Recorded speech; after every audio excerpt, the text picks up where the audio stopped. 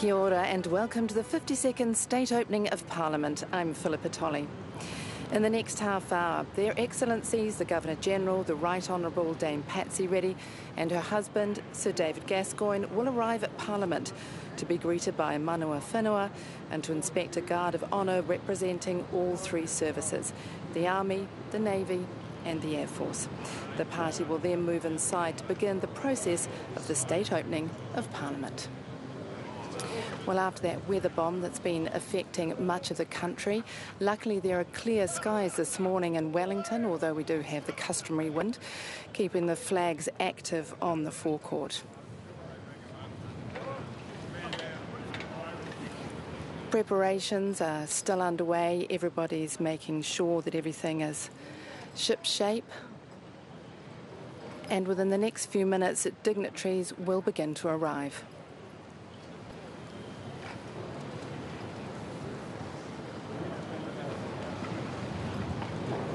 The red carpet has been laid up the steps to the main entrance. And just at the moment, they're being given a quick vacuum just to make sure that they're in absolutely pristine order for when the Governor-General and her officials arrive.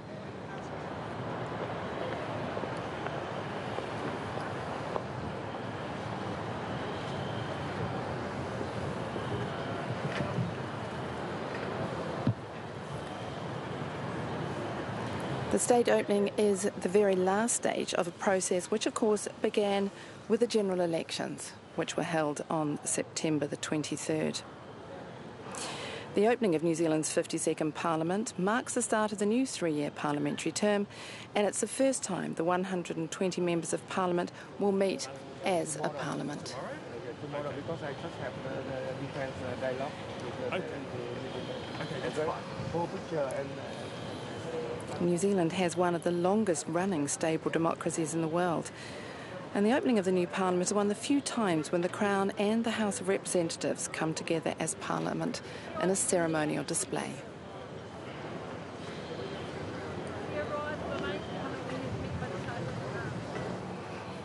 New Zealand Parliament, of course, has two parts, the Sovereign and the House of Representatives, and in New Zealand the Sovereign is represented by the Governor-General.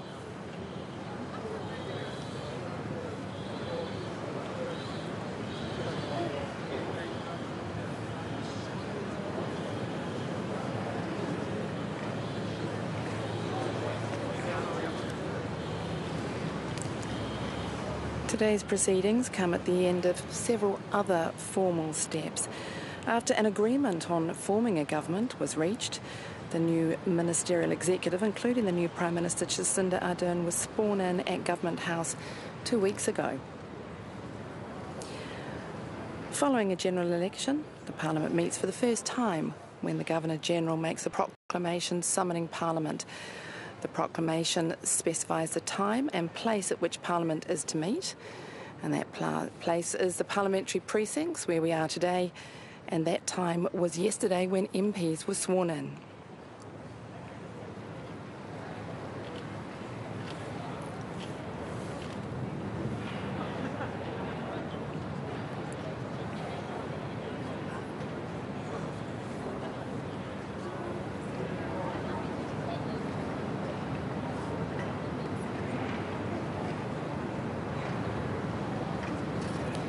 The grounds of Parliament, flags flying. Not so many people here just yet, but of course it's a while before the Governor-General arrives.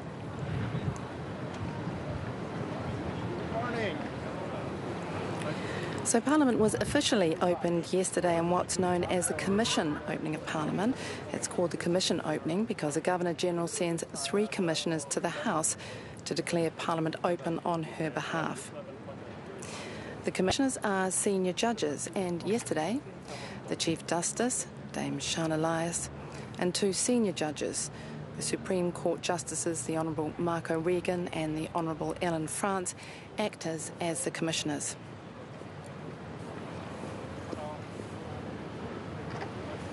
At yesterday's opening, each Member of Parliament was sworn in, and Trevor Mallard was elected as the Speaker of the House.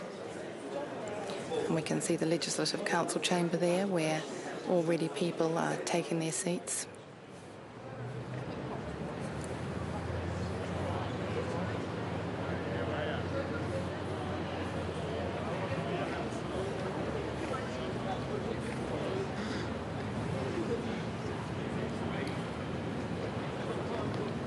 Now, despite all the ceremonies being held in the past couple of days, surrounded by all the official swearing in, MPs, of course, have been MPs since the official election results were returned. But they're not fully members of the House of Representatives until they swear fealty to the sovereign. Until members are sworn in, which happened yesterday, they can't speak or vote in the House. So everyone swears an oath on a holy book of their choice or takes an affirmation, a promise without recourse to a higher power.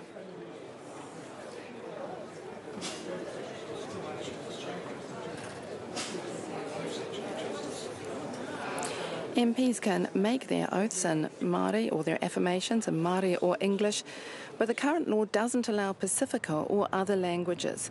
Although, with agreement, MPs can repeat the oath in another language immediately afterwards. And indeed, yesterday, a number of MPs took up that option. Jenny Salisa, for example, repeated her oath in Tongan. Kanwalit Singh repeated his affirmation in Hindi. And also, Zhang Yang repeated his swearing in Chinese.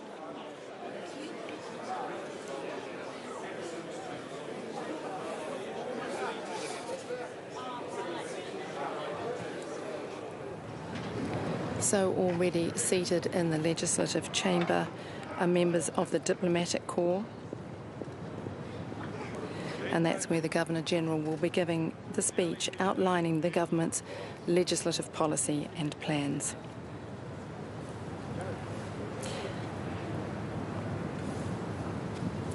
The Diplomatic Corps is led by the Dean of the Diplomatic Corps, and that's the Samoan High Commissioner, His Excellency Mr. Liasi Papali'i Tommy Scanlon.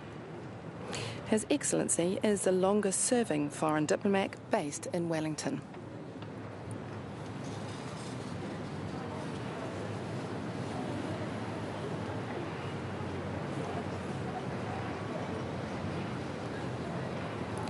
And so, of course, along with the MPs being sworn in yesterday at the Commission opening, the Speaker, Trevor Mallard, was also elected.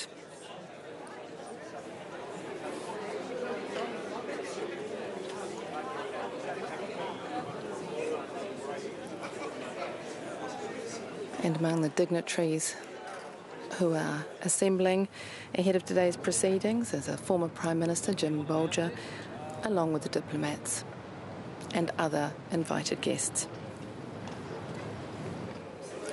We also have former speakers in attendance. Lockwood Smith is also among those who are just moving in to take their seats.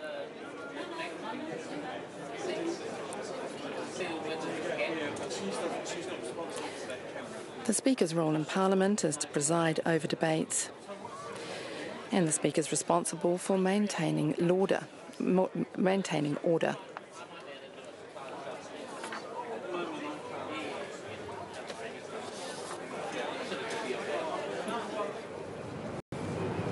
If the whole House, rather than the Executive, wants to send a message to the Sovereign, it's the Speaker whose duty it is to convey it.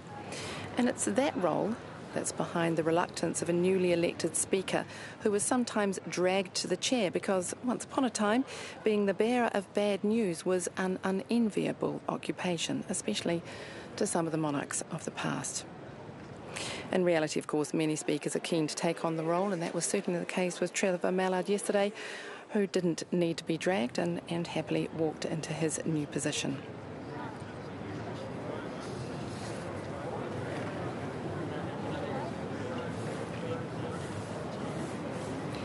And we now have members of the Defence Force arriving, including the Chief of Defence Force, Lieutenant General Tim Keating, and the service chiefs. It's the Chief of the Navy, Rear Admiral John Martin, the Chief of the Army, Major General Peter Kelly, and the Chief of the Air Force, Air Vice Marshal Tony Davies. And they're accompanied by 3 honorary aides-de-camp, and Deputy Personnel Staff Officer to the Chief of the Defence Force, and they've now arrived at the main steps of Parliament.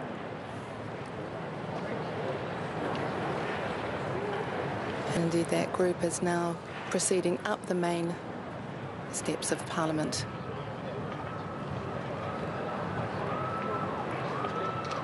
And they, of course, are all wearing ceremonial uniforms. The Navy, of course, in shining white. And that group has just moved inside of Parliament.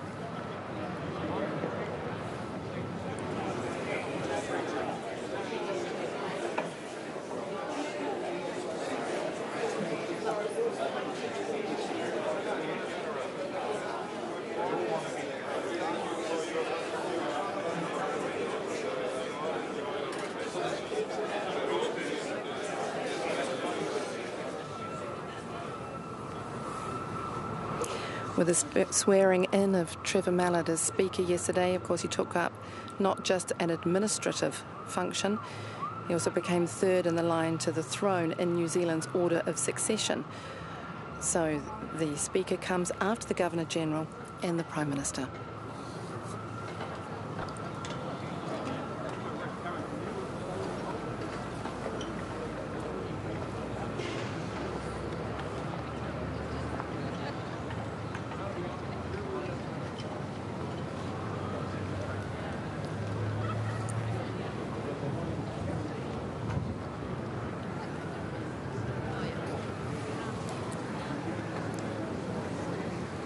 The parliamentary buildings as they stand today were designed in about 1911 when there was a competition and call for designs after several fires had caused issues with the building next door, which had previously been used to house MPs when Parliament moved from Auckland.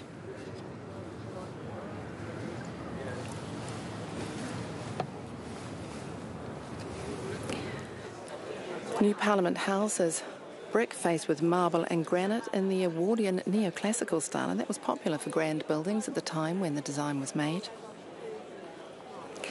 The first stage provided chambers for both houses and offices. It had 3 floors, including the principal first floor, to which the impressive main entrance staircase provided entry.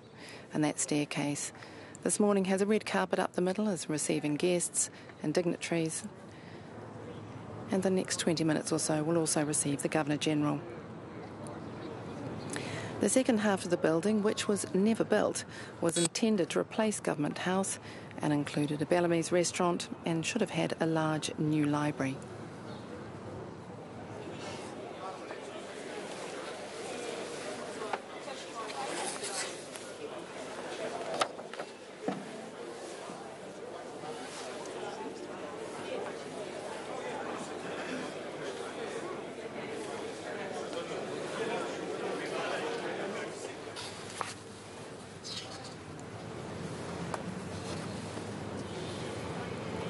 As with all things, cost was an issue with the building of the grand new Parliament building. And construction did begin in 1914, but without the prominent domes and ornamentation to the roof that had originally been planned.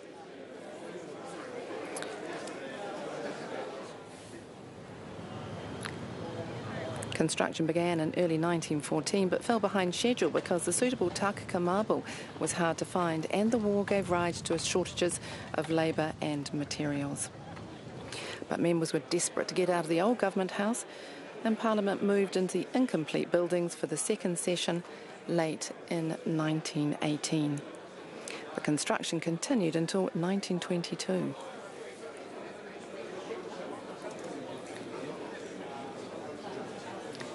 The Mayor of Wellington, Justin Lester, has also taken up his seat in the Legislative Council chambers.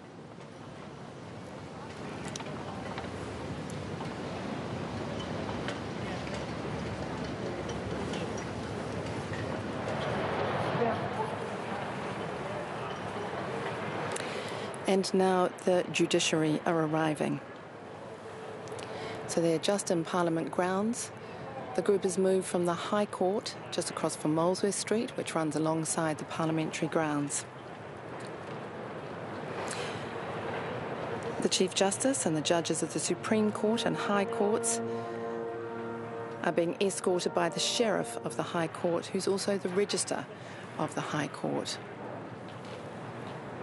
And the Chief Justice and the judges of the Supreme Court are wearing their new redesigned robes. The new robes are described as a low-key New Zealand design. They're black, but within the fabric is a design of the kauri cone and leaves. And this echoes the design of the Supreme Court itself, which has an interior wooden section, which also resembles the kauri cone.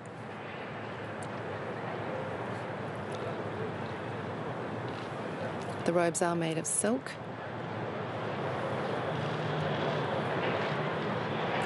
They were New Zealand designed. And they have embroidered shoulder wings, which feature 3 kete, or baskets, of knowledge. Each basket contains different dimensions. There's a basket of light, a basket of darkness, and a basket of pursuit.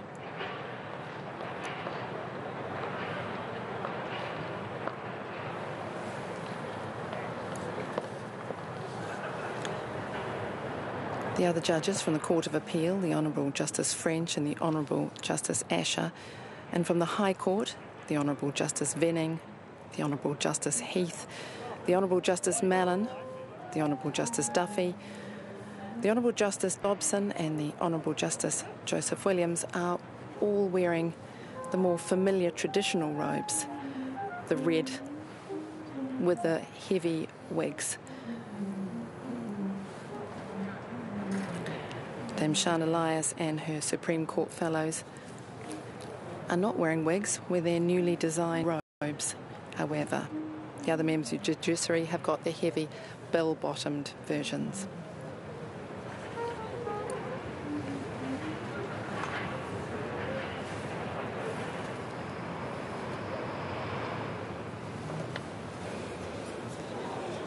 The Judicial Party has now also gone up the steps and entered into Parliament.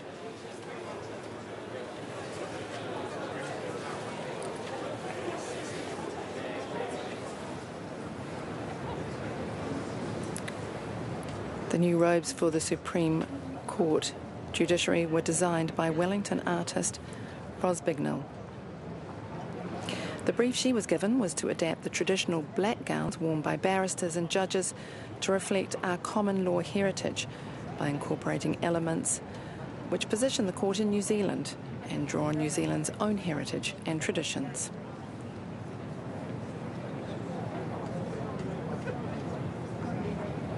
A few more members of the public are now gathering within parliamentary grounds to watch this morning's proceedings.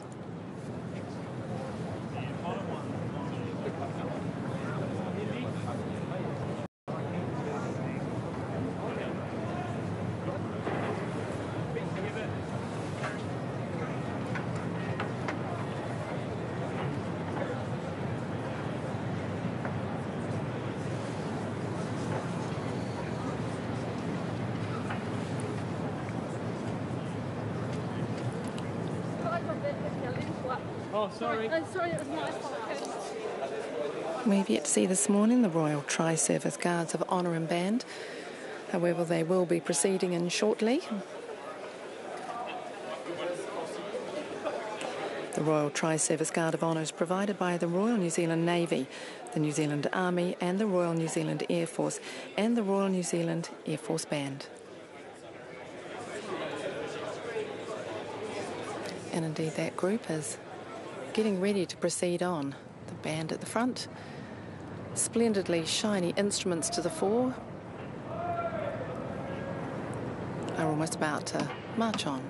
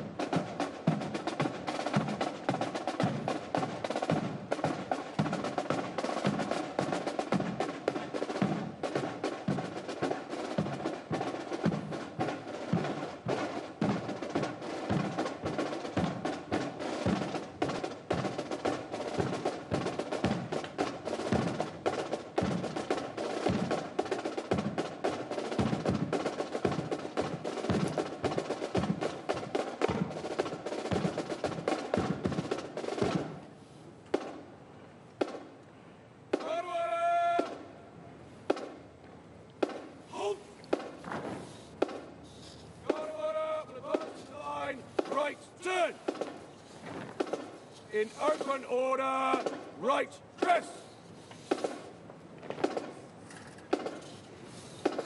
Right dress!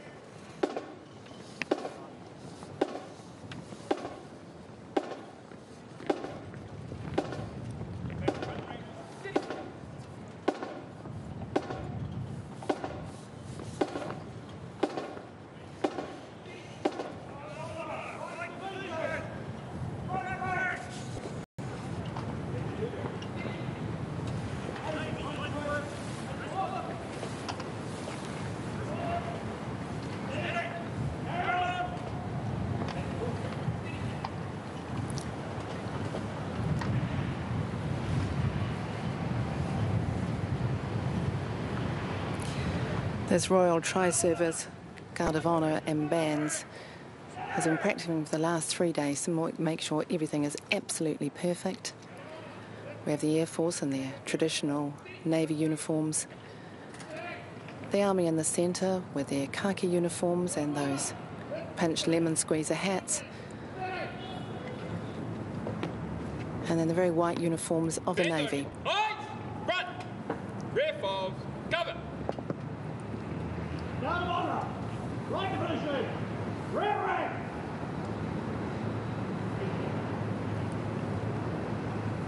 Number 1 Army, respect, steady, Carol.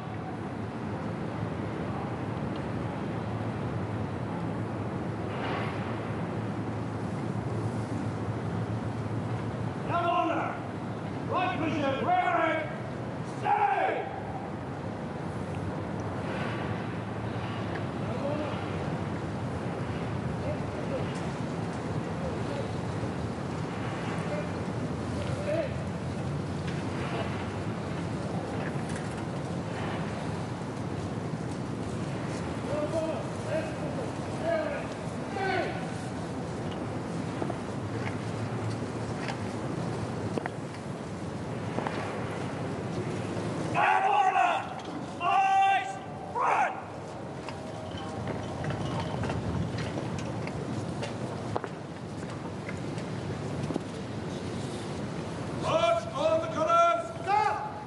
To play. Back!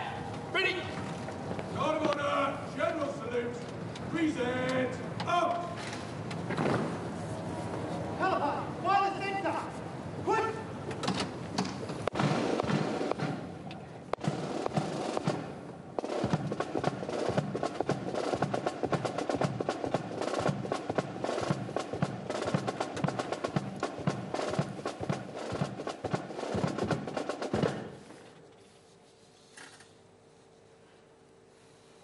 Let's go to the colour. Present. Up.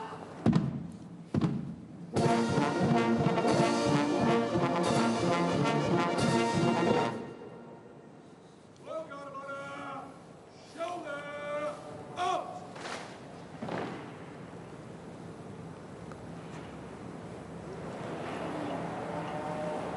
Well, Guard of Honour, shoulder, east! East!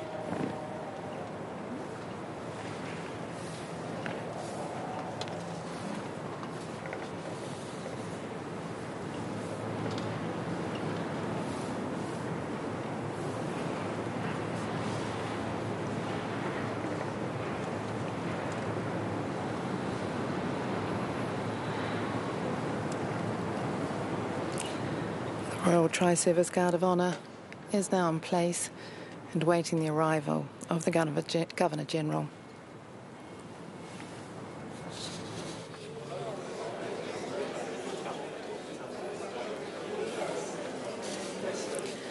And among those waiting inside the Legislative Council is a former Governor-General, the Honourable Dame Sylvia Cartwright, along with other selected guests.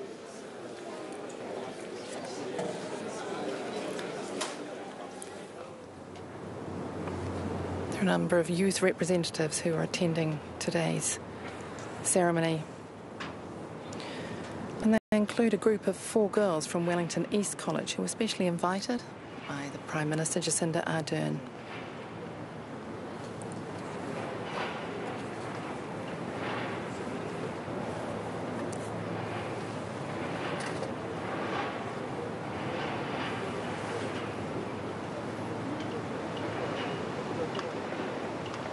And we have some school children who've arrived, small group, at Parliament grounds, watching today's significant events and making sure they're up with their civics education.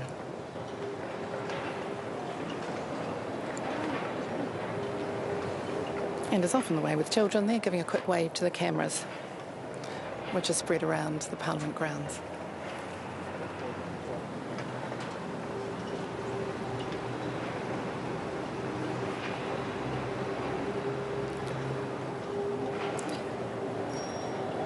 Mana whenua are also gathering, ready to greet the Governor-General.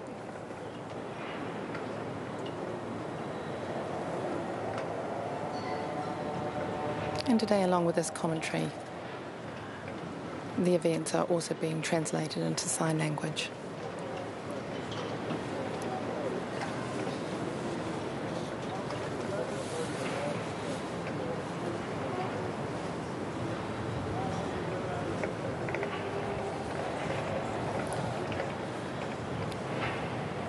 The Governor-General herself, who's expected to be leaving Government House shortly, took up office as the Governor-General in September last year. And she's New Zealand's 21st Governor-General and the third woman to hold the office. She began her career as a law lecturer and a commercial lawyer.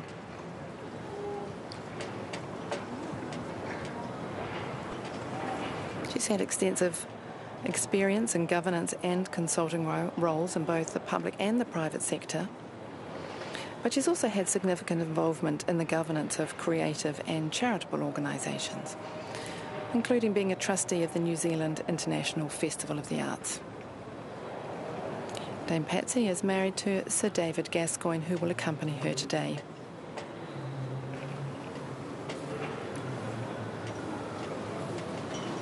And this year is also a significant event for the Vice-Regal Office itself, its centenary.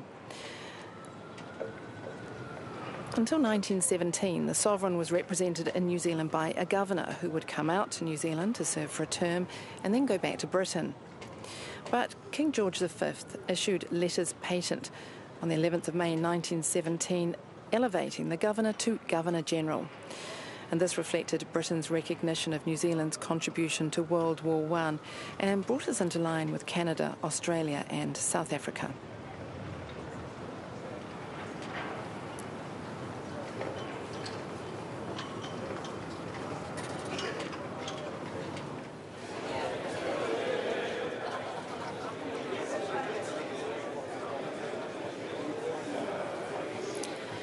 And for those who work at the Beehive, it's an opportunity to get a great vantage position. They can come out onto the balcony that surrounds the outside of the Beehive and look down across the forecourt where the Honour Guard is assembled and where the Governor-General is due to arrive.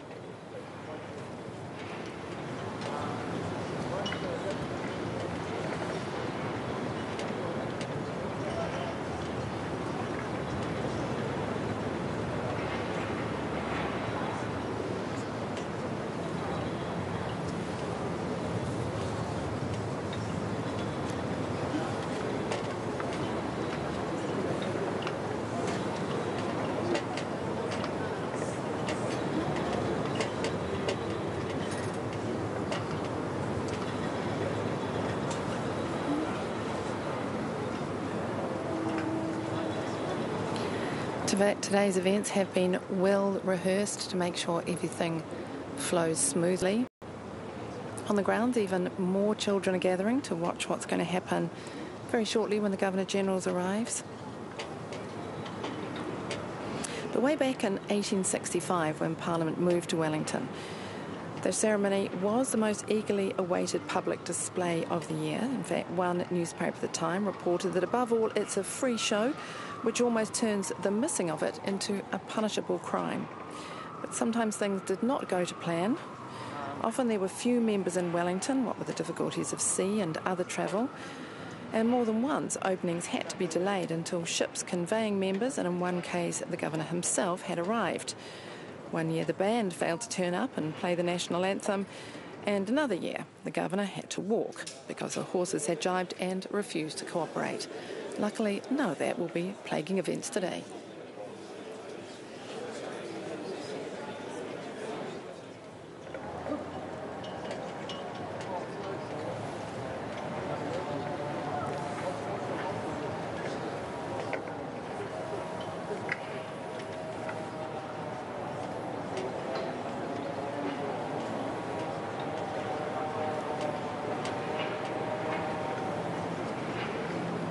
And more school children are making their way into Parliament grounds, all sensibly wearing sun hats, as despite the odd blustery weather, it is indeed a sunny day.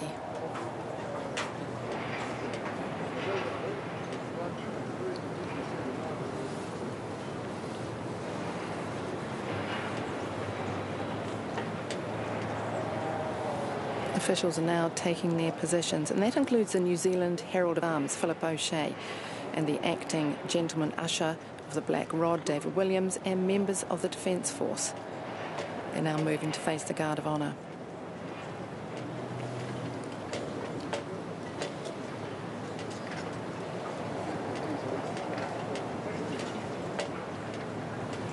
Just a little more about the position of the New Zealand Herald of Arms Extraordinary to the Queen.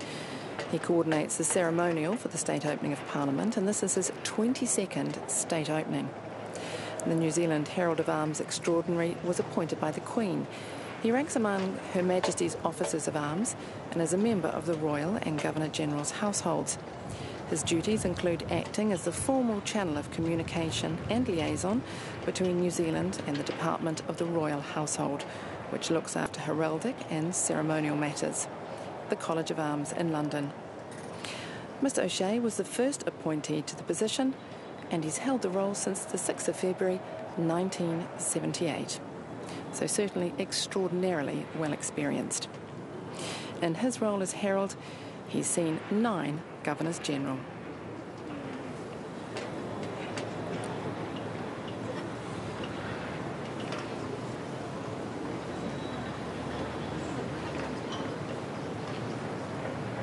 And also taking up position is the acting usher of the Black Rod, who serves as the Governor-General's messenger for ceremonial communications with the House. Yesterday, he led the Royal Commissioners into the House at the Commission opening of Parliament. The office of Black Rod comes from a time when New Zealand's Parliament had both an upper and a lower house. And the usher of Black Rod played a role in the upper house, similar to that of the Sergeant at Arms in the lower house. And now we can see the cars of the Governor-General arriving.